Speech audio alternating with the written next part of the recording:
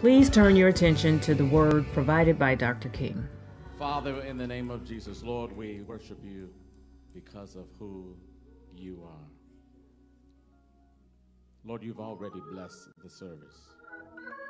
You've already met us here. We've already had, hallelujah, worship. But teach us, Lord, to order our steps, order our days, order our ways.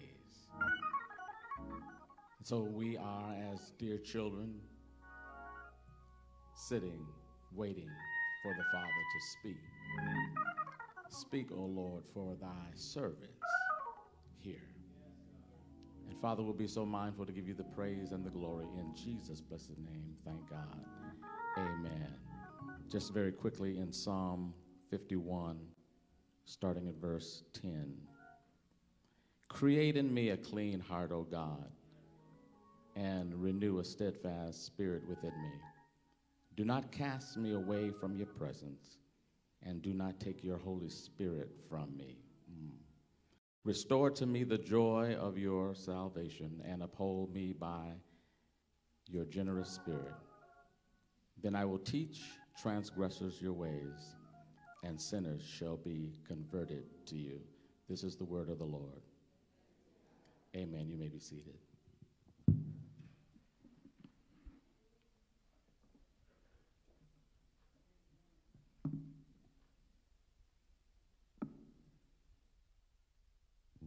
Praise the Lord. Just get myself together a little bit. The sermon, Renewed and Restored, as I was developing and listening to the Lord, as the Lord was unpacking it for me, I really could have changed the name. I guess this happens to most preachers. And instead of renewed and restored, it could have been just called changed. Changed. I mean, when we were in 2020, how many of us said, we're not coming out of this like we went in? Because we wanted things changed. And then we thought that 2021 was going to be a different year, and it just really kind of mirrored the same. But we said the same thing. How many of us said, when we come out of 2021, we'll be changed? But did we change? In small incremental ways, but I don't know whether people in general as a whole really change. Habits, whether good or bad, are hard to break. And so if we had a bad habit of not having devotion, then sure enough, we didn't have devotion. Even when we think of New Year's resolutions or even the consecration. But there's something in the Word of God. I'm going to pull out 3 words. And these 3 words are going to help us when we're talking about change. The first word is create. The next one is restore.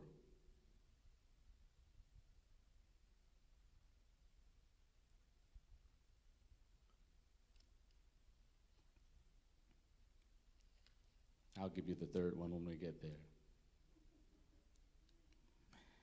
But we're in that 51st chapter of the book of Psalm. And you'll pray for me because my sermon was on my computer, and electronics, when it's working best or when it's working well, it just is outstanding. But when it's not working, it's a problem. But in the text that we read earlier, David had just been confronted with Nathan, or by Nathan. Thou art the man. Art the man. What do you mean, Nathan? You took somebody else's wife,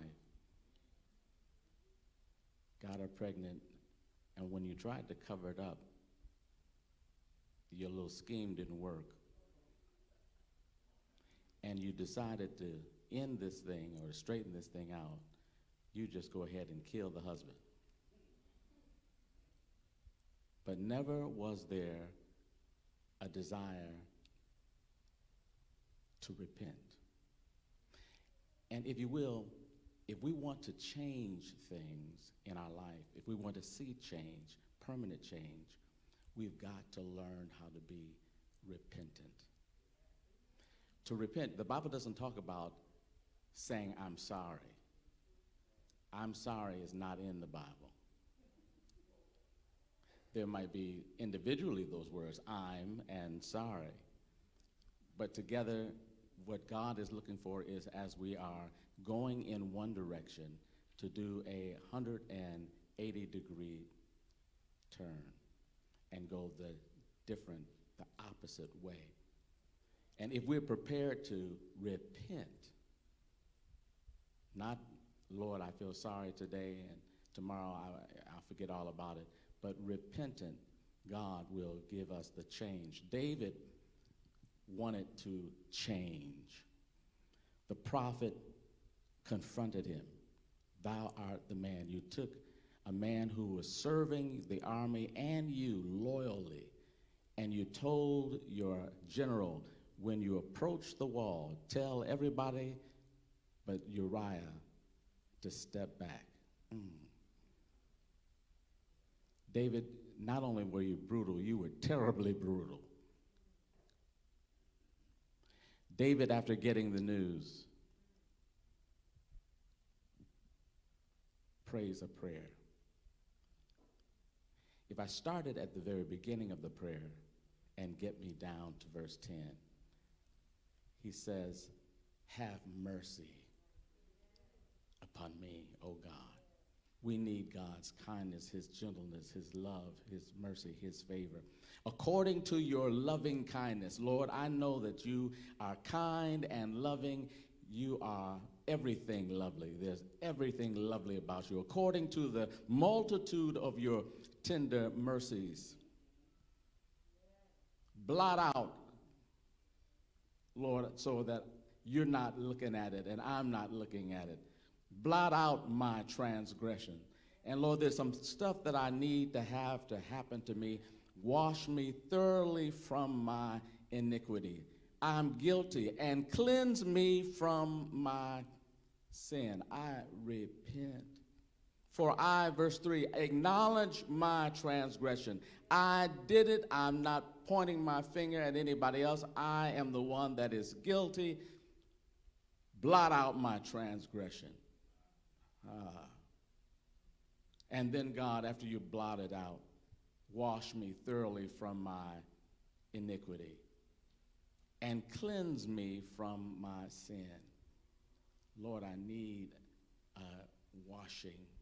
I need you to forgive me, but I need you to blot it out and cleanse me. Get me clean like nobody can but you.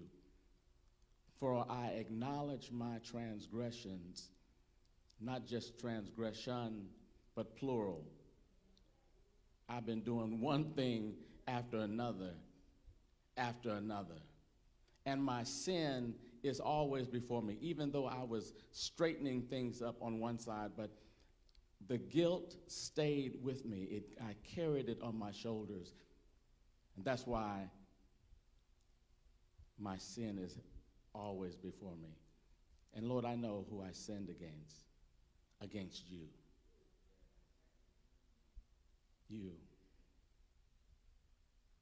You only have I sinned and done this evil in your sight, that you may be found just when you speak and blameless when you judge. Behold, I was brought forth in iniquity, and in sin my mother conceived me. Behold, you desire the truth in the inward parts. It's not what I do. I can bring a sacrifice. I can bring a burnt offering. I can bring a sin offering. I can bring a trespass offering. I could bring a grain offering. But that's what I do on the outward. But God, you are a discerner of the heart. And if my heart is wicked, if my heart is blackened, for me to have done one thing after another and never say, God, I repent. You had to send a prophet to call me out.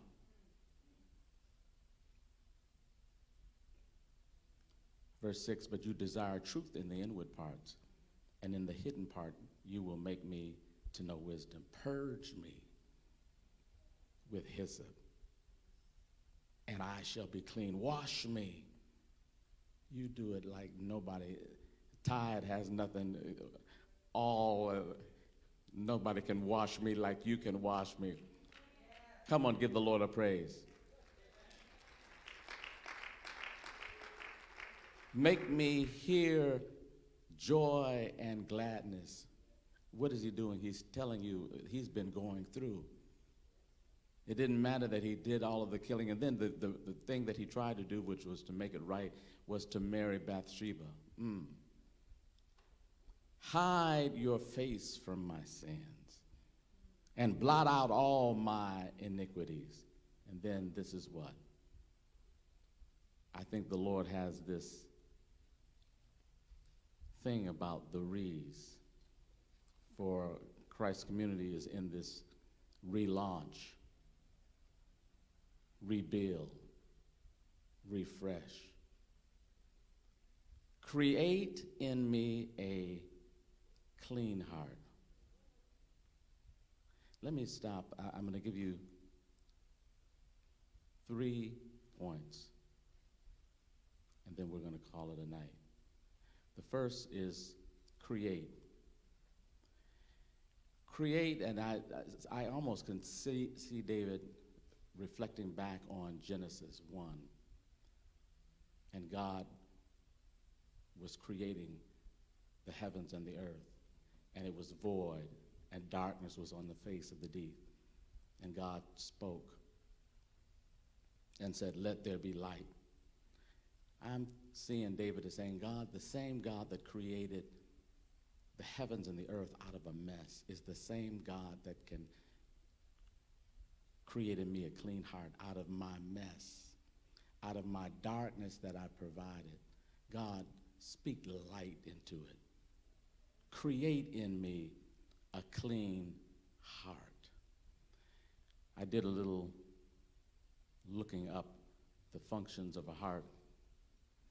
And the heart is an interesting piece of muscle.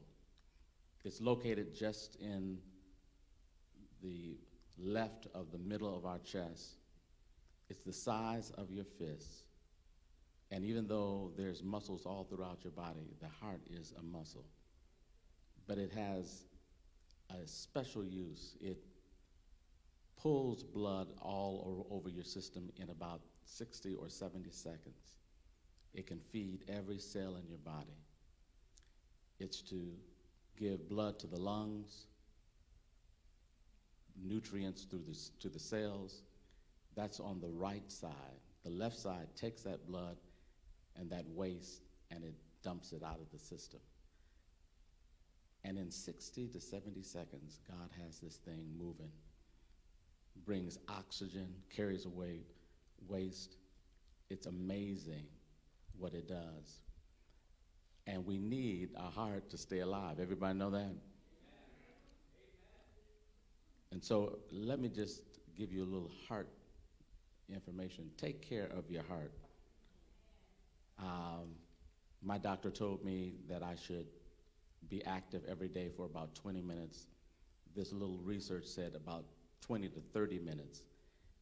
Do jump roping, dancing. And we have sanctified dancing, don't we? We have all kinds of dancing. I had some music on yesterday, getting my dance on. I was dancing before the Lord. Amen. And I had those earplugs in. And while I was dancing, looking in the mirror, my wife was standing in the door. I stopped immediately. But I enjoy dancing, playing a little basketball. You want to huff or puff just a little bit. You want to watch what you eat. Create in me a clean heart, O God. And And so here David is asking that the Lord would create within him a clean heart, starting on the inside. I believe as we are asking God, God, create in us, as we're on this consecration, to relaunch, rebuild, renew. Lord, I don't want to do anything else if I'm not doing that which pleases you. I don't want to be caught up in my own stuff. God, create in me a clean heart. You know, I really believe that the Lord is going to do something great after our consecration. But this is what, and this is where the Lord has me. But he wants people with clean hands and a clean heart. And so I sense that the Lord is calling us as we are in this time of fasting and praying and denying, self-denial, is to go through in the practice of asking God for forgiveness. Looking at behavior, attitudes, thoughts that don't bring him glory, and repenting. Remember, I said that what I believe is going to be a part of change that we need to see, spiritual change, is repentance. Lord, forgive me. Forgive me for my tone that I took when I was talking to my spouse. Forgive me for the temper that I displayed before my children, or maybe I was out and about at the store, and here I had to repent just picking up a pizza, and the guy just couldn't get my name right, and I'm thinking, King.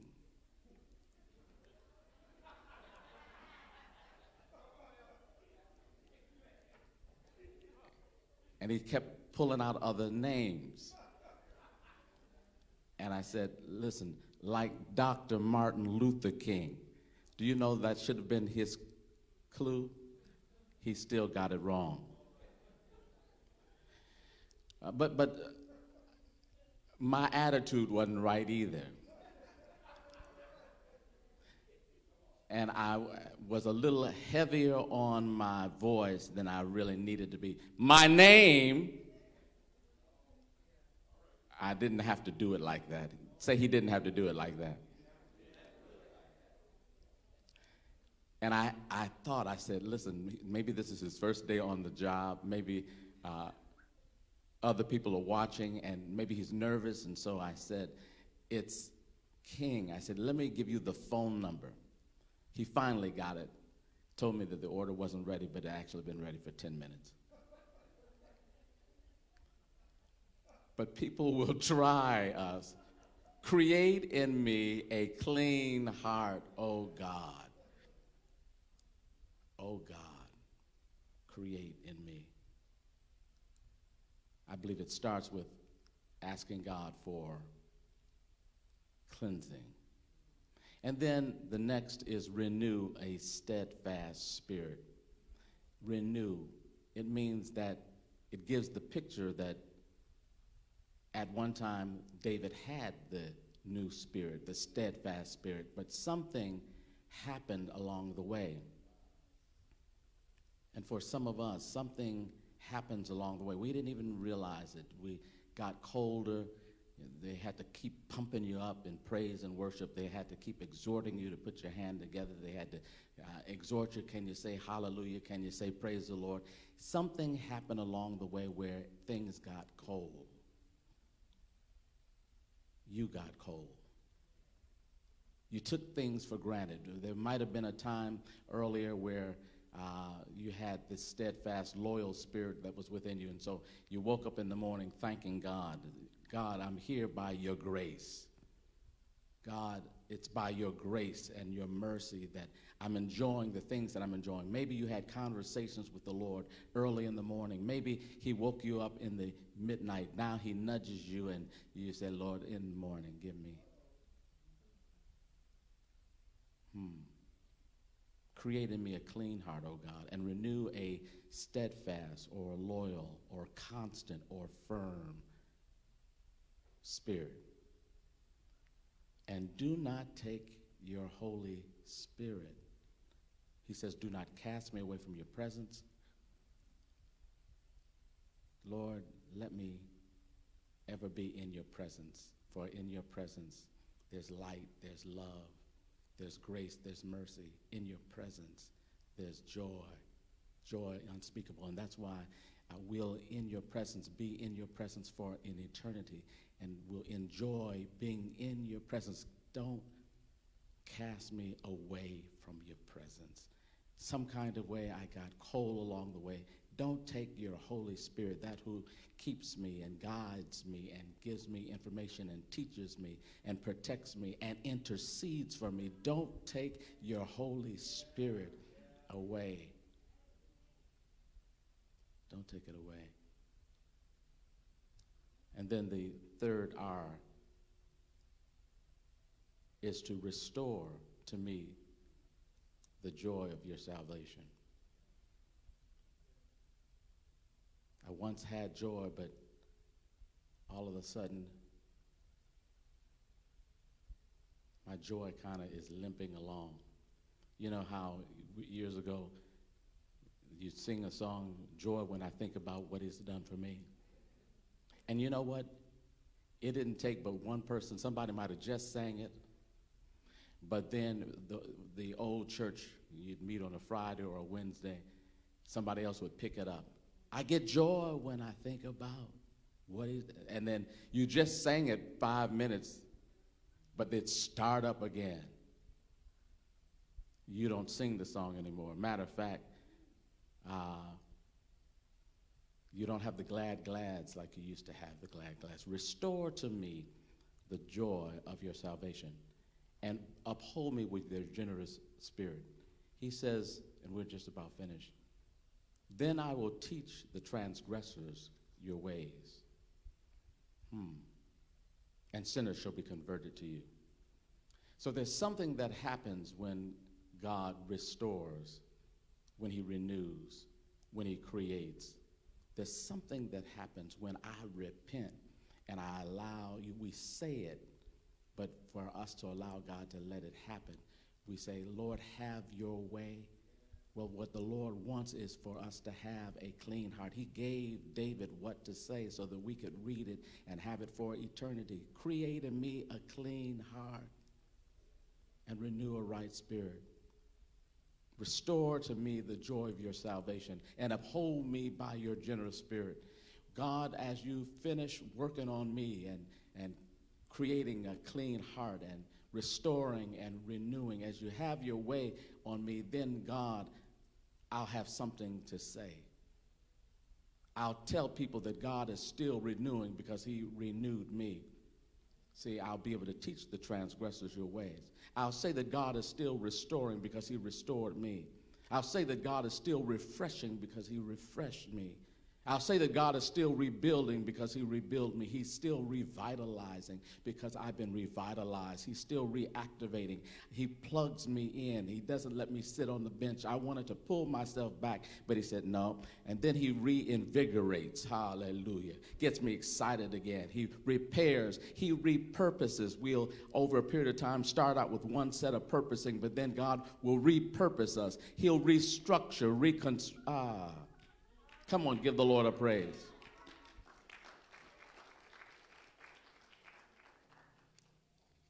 Then I'll teach transgressors your ways, and sinners shall be converted to you. Create in me. And so this is what, as I was going through this sermon, and it started with me, and then I began to think about the congregation. I believe that God is preparing us. He's really set us up for some great things. Can you imagine those of us as we're in the presence of the Lord and the Holy Spirit is operating and moving, and we're demonstrative about our joy of our salvation, And we sense that God is upholding us, so it doesn't matter how bad 2022 is or in the future. It doesn't matter what is going on in the world. God has given us an assignment, and God is going to come back and check and see, did you follow through with the assignment that I've given? Yes, there was stuff that was going on. I told you in the last days that it was going to be terrible times. It was going to be dangerous times. I told you what to expect. And so you should not have been confused. You should not have been fearful. You could have walked by faith because I've already revealed. And you could have been one with a prophetic voice that says, thus saith the Lord. Hallelujah. But you hid in your house. You start being overcome by other spirits. The joy wasn't there anymore. Sinners weren't converted. I believe it starts with us as we begin in repentance. I'm going to ask everyone to stand for a moment.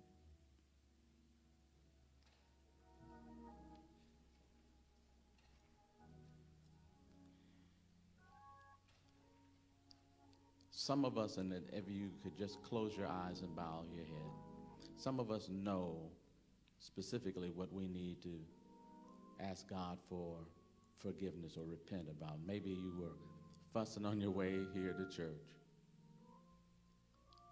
Maybe you got an argument all set up well for when you leave.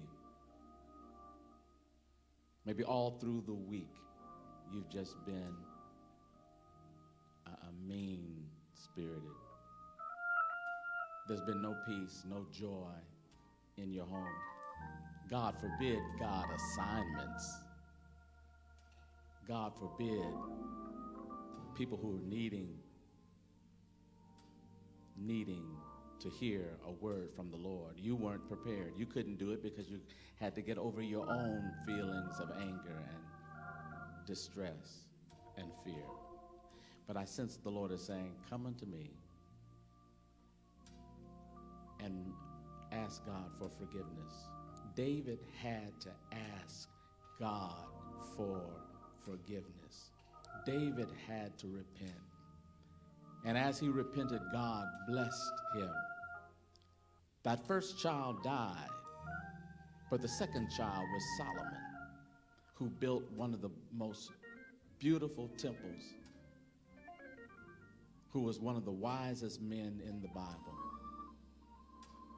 God blessed David.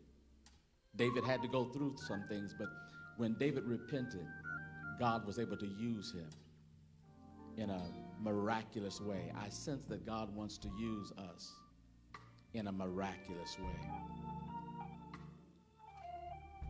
But there's some things that we've got to repent for.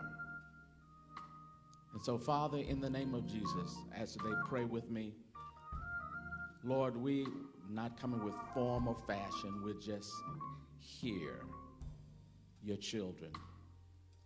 We're not going to try to make sense out of all the stuff that's going on in the world because it's nonsensical, but we are going to ask you to give us wisdom how we as your children ought to align ourselves, how we ought to live, how we ought to glorify you, how we ought to be a part of extending the kingdom of God, how we ought to be on our assignment, because we all want to hear the words from our Savior, thy good and faithful servant.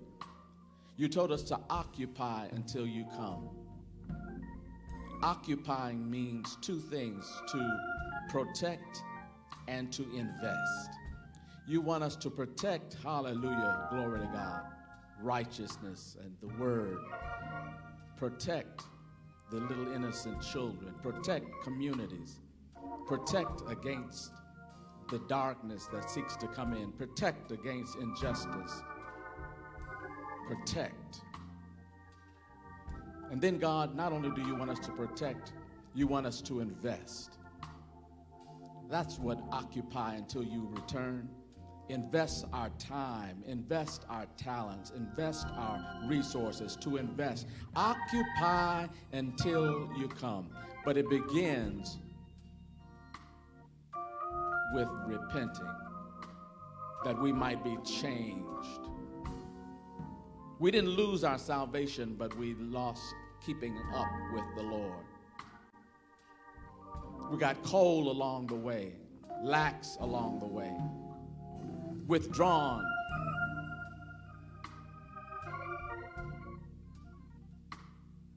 But Lord, we're here at the altar now. Every pew is our altar. That's our altar. And we're asking God for forgiveness. Just a simple sermon on forgiveness, asking for forgiveness. In the name of Jesus. In the name of Jesus. In the name of Jesus. Hallelujah. In the name of Jesus. In the name of Jesus. Wash, Father. Cleanse. We're on the altar, Lord. We're on the altar. Father, we'll be so mindful to give you the praise. Because you could have come back. And we had yet work to do. But you've delayed your coming. You could have taken us from here, but you've delayed it. And so, Father, we thank you. I thank you for forgiveness. We believe that we've been forgiven. We thank you for the grace, God, that you've extended to us, the undeserved, unmerited favor. And Lord, we thank you. When we didn't have enough sense to appreciate your grace, that's when mercy kicked in. Thank you for your kindness, Lord. Thank you. And Lord, use us for your glory. Use us, Father, in the name of Jesus. Have your way, Father, in the name of Jesus. Our spirit says, yes, Lord. Yes, Lord. Yes, Lord. Yes, Lord. Yes, Lord. Yes, Lord. Yes, Lord. Hallelujah. Have your way, Father, in the name of Jesus. In the name of Jesus. In the name of Jesus.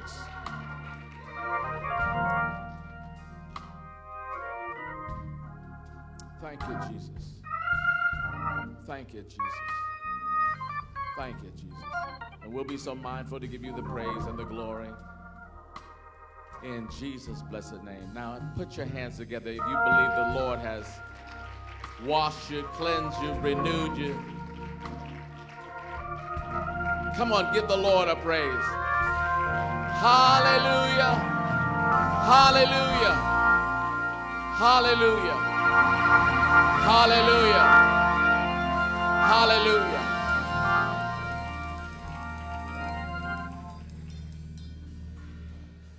Thank you, Jesus. You know, I think it's time to rejoice. After the Lord is blessed, and I believe that some people, whether virtual or whether here in the sanctuary, God has lifted the load. Thank you for joining our broadcast today. For additional information, please visit us on our website, our Facebook page, or Twitter.